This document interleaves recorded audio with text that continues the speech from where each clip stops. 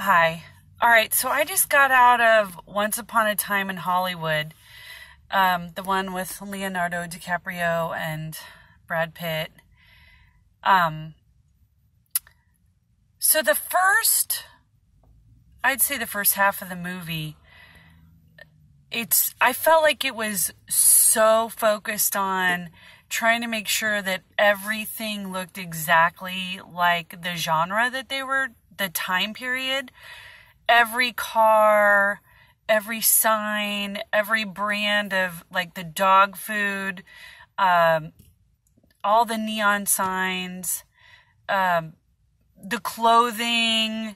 I feel like a huge budget was probably put out trying to make it very authentic. But I don't know if that's a good thing that I was thinking so much about that I wasn't lost in the movie. I was just thinking, oh, wow, they really had to find that car, and oh, they really had to find, everything was so specific, and everybody just smoked up a storm the whole time. So much smoking. So that was just the first half, I feel like was just setting up, like, this is what it was like. Then it starts getting pretty interesting about halfway through. Then I start thinking more about the characters, and I'm starting to become endeared with the relationship between Brad Pitt and Leonardo DiCaprio's characters, where like they have a really nice buddy thing going, which I'm starting to really like get attached to. There was two weird things. One of them was in the scene when Leonardo is dressed up, with the mustache and the long hair, and he's that character, which was so good. And they have three weird cutaways when he's talking to the good guy in the show that he's playing, and I don't know if that was an accident or not. They just like quick cutaways, but I didn't see how it had anything to do with the film. And then there was something else weird that happened later where Brad Pitt, the first time he remembers buying the special cigarette from the hippie girl, it was a different actress than the second time. And I don't know how many mind games Quentin Tarantino plays in his movies, why it would be one girl the first time and another girl the second time. And I think that's what happened.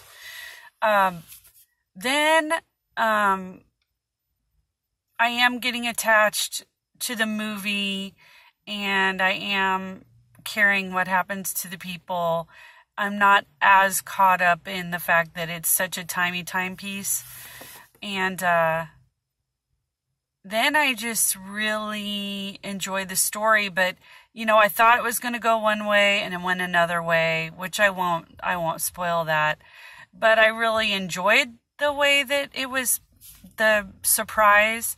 I really enjoyed that. It made me feel happy. And then once again, because the last movie I reviewed was Midsummer, the violence was very funny. I thought it was funny. I think it was done to be funny. And, I think Brad Pitt he's good when he does comedy. I really like him as a comedic actor.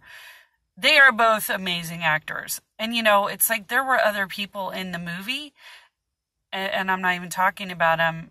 There was a little girl actress that was really good. And Margot, the one who played Sharon Tate, she kind of just looked pretty and kind of she didn't really have very much depth. But, you liked her because she just seemed like a nice person. But really, it really was the Leonardo and Brad Pitt show.